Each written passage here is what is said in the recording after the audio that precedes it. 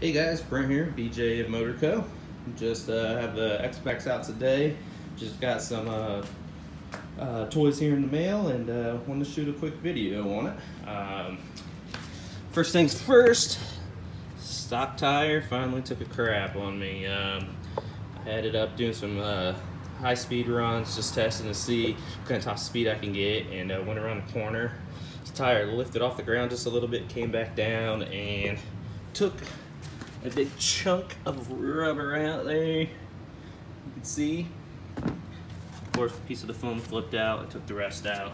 But back to the truck here, and ended up ordering 2 sets of tires. The first ones that came in were the DuraTrax Hatchet X.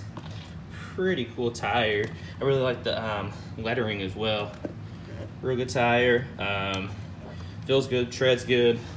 Not quite as maybe a little more solid. It still feels like a pretty soft rubber, but same size. When I first got them in, took them out of the package, they looked a little bit bigger, kind of like the Proline 4.3s, but they're not. Let's see, the same size right there. So the same size. I do have the Proline 4.3s coming, so I'll do a kind of a comparison with them. But I wanted to toss these on since I got them in today. A little comparison with them on. I just have them on the back, stock ones on the front still. The wheels, I mean, I like the wheels too, pretty cool looking.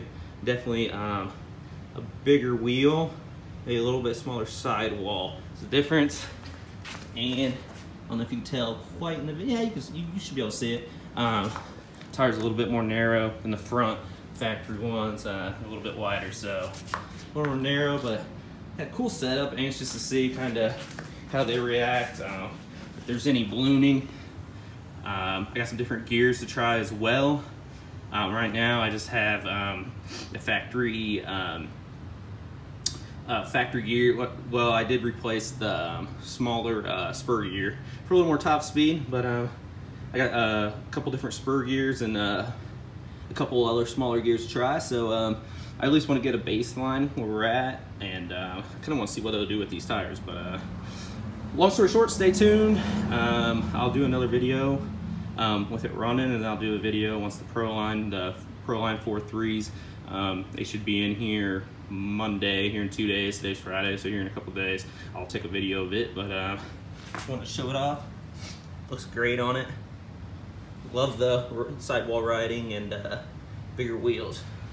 Definitely looks better than the original, so we'll see how it holds up. But stay continued, and don't forget to subscribe. And if you have any comments, make sure to put them down there, and I'll answer any questions I can. And stay tuned. Thank you.